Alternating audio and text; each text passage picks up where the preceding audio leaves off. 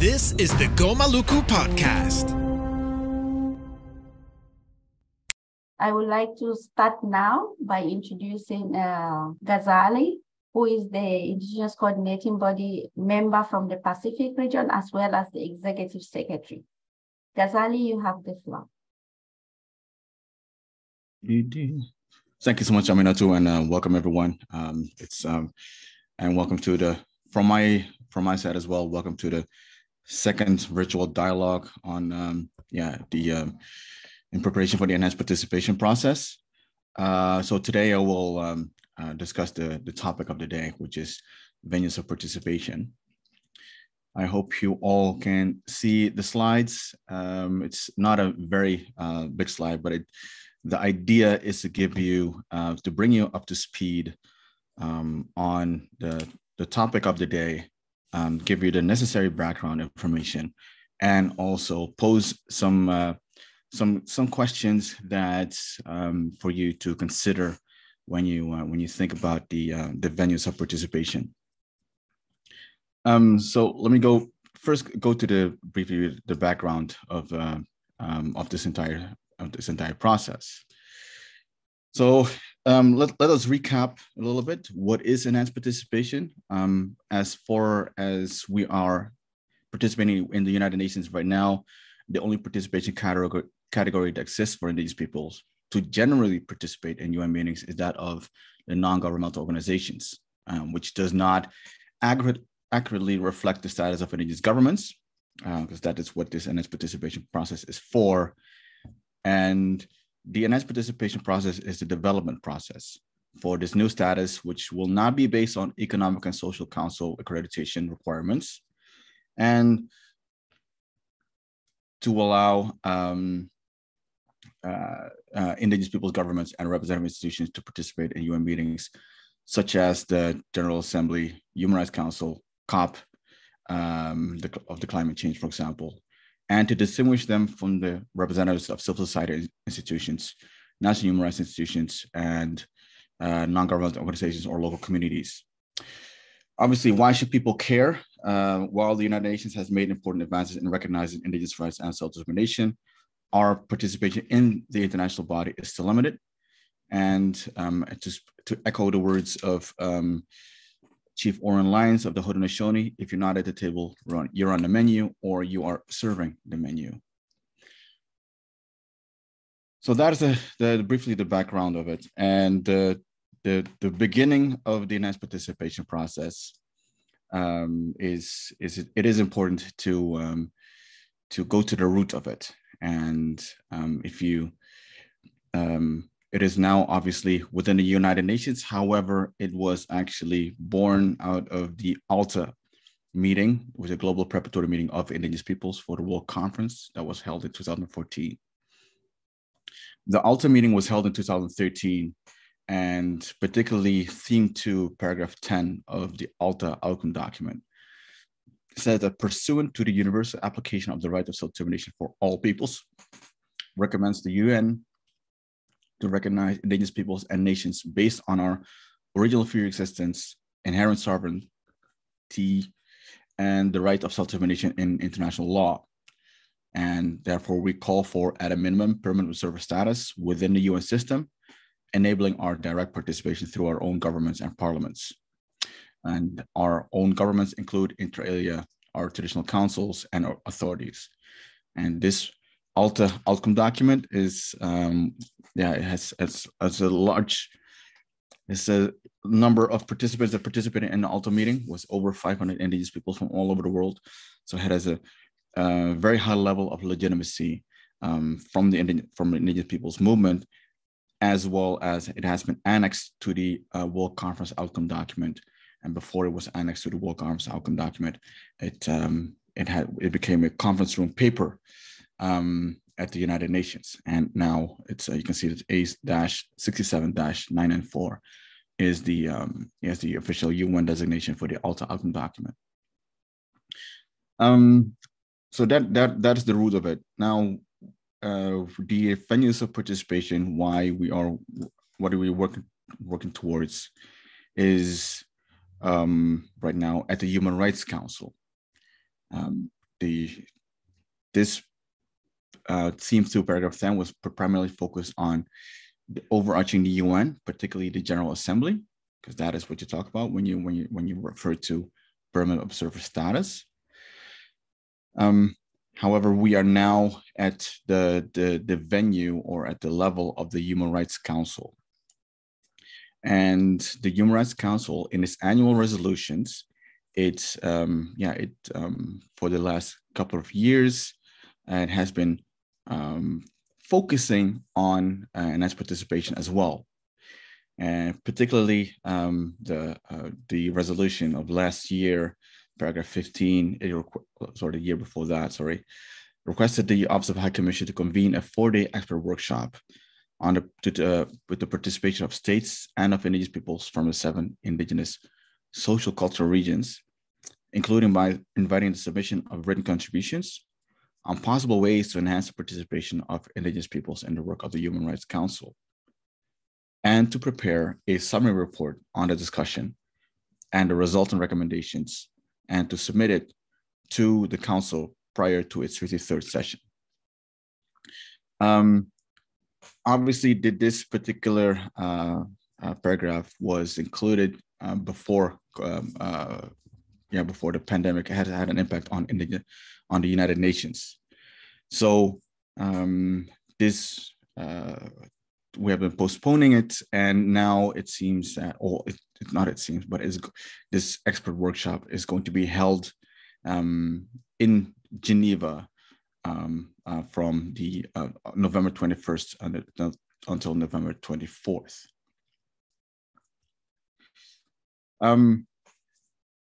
Which, like I said, November 21 until 24 in Geneva. And the topic of discussion today is one of the 4 topics that will be discussed at the expert workshop. So venues of participation, modalities of participation, selection criteria, and selection mechanism is one of the 4 topics. And these topics have not been made up like that, as in just as if by the flavor of the day. These topics actually derive from the NS participation process at the General Assembly, and we, whilst the NS participation process was carefully considered, and so we believed from the coordinating body side that it was best to draw inspiration and use the same topics for the Human Rights Council process. So this workshop that we are going to participate in November is organized by the Office of High Commissioner and the UN Voluntary Fund for Indigenous Peoples, in conjunction with us, the Indigenous Coordinating Body, to ensure that the participation of Indigenous peoples is ensured, and also to ensure that the expertise from the Indigenous representatives that have prior experience within the World Conference process or at the General Assembly can participate either in person or through providing submissions. So the rhythm of these dialogues is as follows. So on the 14th, we had the first virtual dialogue, which was the introduction to the NS participation process. Today, we're going to talk about the venues of participation. The next dialogue will be on participation modalities. And the 4th and final dialogue will be on selection criteria and mechanism. And this is all at a very fast pace and a very strong, short rhythm. And it's all due because of 2 things. One, there's a submission deadline for the imposed by the Office of High Commissioner for Indigenous Peoples to provide their submissions by October 31st, as well as that the majority of Indigenous peoples that are going to participate in the workshop or are interested in the workshop will probably also participate at the Climate Change Convention of Parties that will be held in Egypt.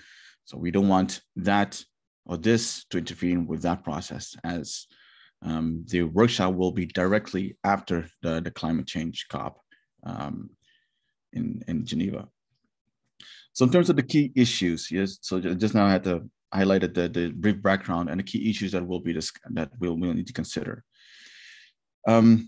Some key issues that were expressed at the General Assembly level, and there was once there was the consultations held by the President of the General Assembly, and asking member states as well as Indigenous peoples for their views on the 4 different topics. A compilation of views is what the President of the General Assembly compiled all these views through his advisors into a document. And some key issues were expressed in relation to venues of participation. I will not name them all, but these are just some of them that so you have an idea of what was expressed. For example, the first one was, while noting the status and territorial integrity of states as set out in the UN Charter, as well as in Article 46 of the UN Declaration on the Rights of Indigenous Peoples, responses have in principle indicated the need for enhanced forms of participation for Indigenous peoples in United Nations bodies affecting them, although some responses have expressed concerns about moving into that direction. Another view was there was considerable but not uniform support expressed for a separate category for Indigenous peoples in the United Nations, including in the General Assembly, as the current procedures and practices, such as those applicable to non-governmental organizations accredited to the Economic and Social Council, do not naturally or sufficiently accommodate the participation of Indigenous peoples as Indigenous peoples in United Nations bodies.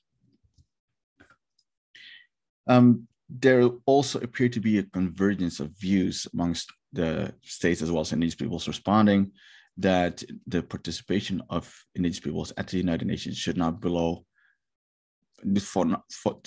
that below the NGO accredited organizations, NGO organizations accredited by ECOSOC, and that it should not undermine existing unique procedures permitting the participation of Indigenous peoples in the expert mechanism on the rights of Indigenous peoples and the permanent forum on Indigenous issues, because for Indigenous peoples are able to register as an IPO or Indigenous peoples organizations when they participate or attend these 2 UN meetings. And also many mentioned the need for Indigenous peoples guaranteed participation in all United Nations programs and funds and the specialized agencies, as well as in conferences of the parties to United Nations treaties. And advice received suggests that the General Assembly does not have the authority to require Indigenous peoples' participation in all activities or as entities associated with the United Nations.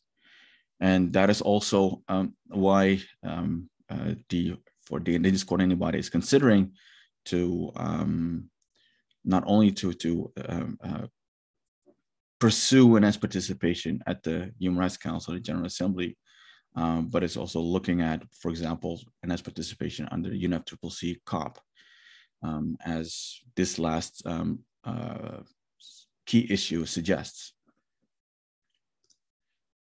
So in terms of to make the best use of our time together that we have at our disposal, there's some recommendations and guiding questions that you can consider. Obviously, these are not, they will not preempt or prejudge your views, but this is just to trigger your thoughts and have your so that you can get your start articulating your ideas. For example, Indigenous people might wish to support a negotiation process on enhanced participation at the Human Rights Council that includes the Human Rights Council to include in September 2023 a resolution to start consultations on substantial matters regarding the enhanced participation. And then to also include inclusive and open informal consultations on the draft resolution with member states and Indigenous peoples, whilst taking into account the views emerging from potentially regional meetings. so that a decision can be adopted by the Human Rights Council in September 2024. Because it is very important what we have learned, that the expert workshop will provide a summary report as well as recommendations in terms of the next steps for the next participation process. So these are elements that you can consider to ensure that a robust negotiation process will be undertaken, and to prevent the next participation process going from event to event to event, whilst not building momentum towards actually establishing this new status for Indigenous peoples. And there's some guiding questions that Indigenous people should consider to comment on. And these are also questions that the Office of High Commissioner asks interested people, Indigenous peoples and member states and entities to reflect on in their submissions. So first is, how could the existing level of participation of Indigenous peoples representatives at the Human Rights Council be enhanced in order to be effective and meaningful? Second, to which venues would a new separate category for participation of Indigenous peoples representative institutions in the Human Rights Council give access to? And third, which criteria should be considered when deciding which meetings of the Human Rights Council should include the participation of Indigenous peoples representatives and institutions? So these are the guiding questions that you can also find on the website of the Office of High Commissioner regarding the expert workshop as well. Merci. Thank you so much. Thank you very much, Ghazali. My friends, I hope you enjoyed this. Please consider to subscribe, to comment, and to share this video on your socials.